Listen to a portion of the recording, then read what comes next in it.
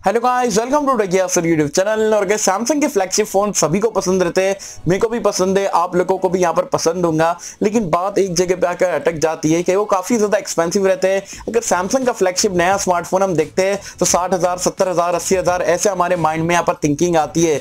लेकिन सैमसंग आपको एक फ्लैगशिप फोन यहाँ पर आप बोल सकते हो फ्लैगशिप फीचर्स के साथ में बहुत ही कम प्राइस पॉइंट पे जो है एक फोन लाके देने वाले इंडियन मार्केट्स में, जिसका नाम रहने वाला है सैमसंग गैलेक्सी S10 Lite। इसकी लॉन्च डेट सामने निकल के आ चुके हैं, प्राइस पॉइंट भी आज की इस वीडियो में बताने वाला हूं, एज वेल एज क्या कुछ आपको यहां पर ये फोन में कमाल के फीचर मिलेंगे फ्लैगशिप ग्रेड के, सारी डिटेल्स आज की इस वीडियो में देने वाला हूं। तो इसी बात पे करते हैं वीडियो को लाइक। ये वीडियो का लाइक का टारगेट रखता हूं 2000 लाइक्स का। आई होप यहां पर आप कर दोगे। सो गाइस, चलिए वीडियो स्टार्ट करते हैं।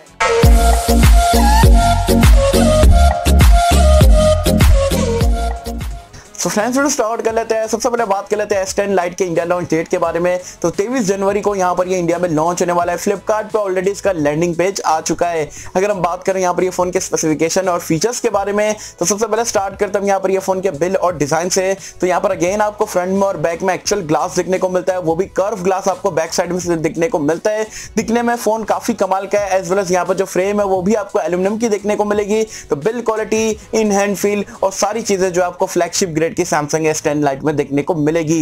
डिस्प्ले के बारे में बात करें, जो कि फोन का हाइलाइटिंग फीचर है, यहाँ पर आपको 6.7 इंच का एक इन्फिनिटी ओ डिस्प्ले देखने को मिलेगा, वो भी फुल HD प्लस रेजोल्यूशन के साथ में। अच्छी चीज ये है कि यहाँ पर भी सैमसंग ने सुपर एमोलेड डिस्प्ले इस्तेमाल करा है। और सैमसंग के डिस्प्ले यार आप सभी को पता है वर्ल्ड के सबसे बेस्ट होते हैं, और ये फोन में भी काफी अच्छा यहाँ पर जो है आपको स्क्रीन टू बॉडी रेशियो देखने को मिलेगा। बेजल्स काफी कम देखने को मिलते हैं। सो ऑल इन ऑल ये फोन का जो डिस्प्ले रहने वाला है वो भी आपको फ्लैगशिप ग्रेड का ही देखने को मिलेगा। So guys, RAM and storage के बारे में बात करें तो यहाँ पर आपको इंडिया में एक ही वेरिएंट में देखने को मिलेगा, 8GB की रैम, 128GB स्टोरेज के साथ में। फ्लैगशिप फोन में जनरली आपको SD कार्ड स्लॉट नहीं मिलता है, लेकिन यहाँ पर सैमसंग ने हाइब्रिड स्लॉट प्रोवाइड करा है। तो जो लोग भी यहाँ पर एक सिम के साथ में एक SD कार्ड लगाना पसंद करते हैं वो लोग यहाँ पर इस्तेमाल कर सकते हैं। परफॉर्मेंस की बात करें तो जनरली सैमसंग के जो आप बोल सकते हो हायर मिड रेंज वाले फोन रहते हैं तो उसमें आपको जो है प्रोसेसर ठीक ठाक से देखने को मिलते हैं। लेकिन यहाँ पर ये फोन में आपको स्नैपड्रैगन का 855 देखने को मिलेगा, जो कि 7nm टेक्नोलॉजी पे बेस्ड है। एड्रीनो 640 का जीपीयू भी देखने को मिल जाता है। तो आपको एकदम फ्लैगशिप ग्रेड की यहाँ पर परफॉर्मेंस मिलेगी। और एक्सिनोस के प्रोसेसर से आप ये बार गए, और स्नैपड्रैगन 855 कमाल का चिपसेट है। चाहे वो गेमिंग की बात करो, डे टू डे टास्क की बात करो, एकदम से आपको जो है फ्लैगशिप यहाँ पर आपको एक्सपीरियंस देखने को मिलने वाला है। कैमरास के बारे में बात करें, जो कि अगेन ये फोन का हाइलाइटिंग फीचर है। बैक में यहाँ पर आपको ट्रिपल लेयर कैमरे का सेटअप मिलता है। 48 मेगापिक्सल का आपको प्राइमरी सेंसर मिलता है, 12 मेगापिक्सल का आपको अल्ट्रा वाइड एंगल लेंस मिल जाता है, और 5 मेगापिक्सल का आपको मैक्रो लेंस देखने को मिलता है। और आपको बता दूं, ये प्राइस पॉइंट पर सैमसंग ने OIS जैसा फीचर यहाँ पर ये फोन में इंक्लूड करा है, जो कि काफी बढ़िया बात है। 4K वीडियो रिकॉर्डिंग का सपोर्ट भी मिल जाता है, नाइट मोड और आपको बाकी के जो फिल्टर्स वगैरह सैमसंग के रहते हैं वो सारी चीजों का भी सपोर्ट देखने को मिलता है। सेल्फी कैमरे में भी सैमसंग ने कोई निराश नहीं करा है, क्योंकि यहाँ पर सैमसंग के फोन में आपको 32 मेगापिक्सल का सेल्फी कैमरा मिलेगा, जो कि सेल्फी कैमरे से भी आप 4K वीडियो रिकॉर्डिंग तक के यहाँ पर सपोर्ट कर सकते हो, क्योंकि मेरे हिसाब से काफी जबरदस्त बात है। ऑन पेपर कैमरा अच्छे से लग रहे हैं, और रियलिटी में भी आपको ये फोन के जो आपको जो परफॉर्मेंस है कैमरे की काफी जबरदस्त देखने को मिलेगी।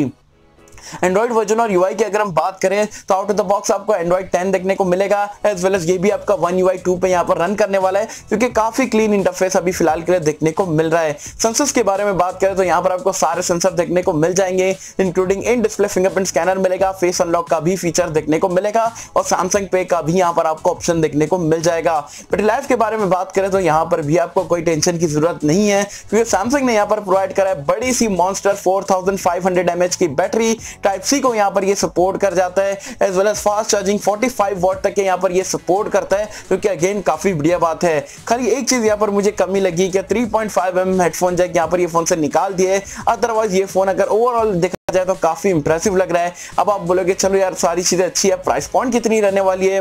तो प्राइस पॉइंट जो लीक्स के अकॉर्डिंग निकल के आई है, ये फोन जो आपका 35,000 से 37,000 के बीच में रहने वाला है। क्योंकि अगर ये प्राइस पॉइंट पर सैमसंग के जैसा ये क्वालिटी के साथ में स्मार्टफोन आता है तो मेरा नहीं ख्याल है कि इससे बेटर डील्स आपको सैमसंग की तरफ से मिलेगी।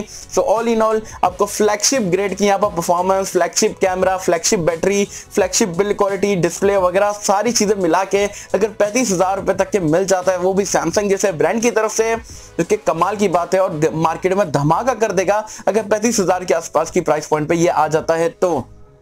क्या मुझे कमेंट सेक्शन में बताना, क्या ये 35,000 रुपीज के आसपास स्मार्टफोन आता है तो आपके हिसाब से क्या ये वैल्यू फॉर मनी है, नहीं है, या मार्केट में आपको कोई और यहाँ पर स्मार्टफोन इससे बेटर लग रहा है? और सैमसंग एज अ ब्रांड को देखते हुए 35,000 36,000 के आसपास फोन आपके हिसाब से कैसा है, मुझे जरूर बताना नीचे मुझे कमेंट्स में। सो होप कि मुझे आपको वीडियो पसंद आई होगी, और कैसे कर आपको वीडियो पसंद आए तो लाइक करें, शेयर करें, चैनल को सब्सक्राइब कर देना। मिलता है आपसे अगले किसी वीडियो में, जब तक के लिए थैंक यू।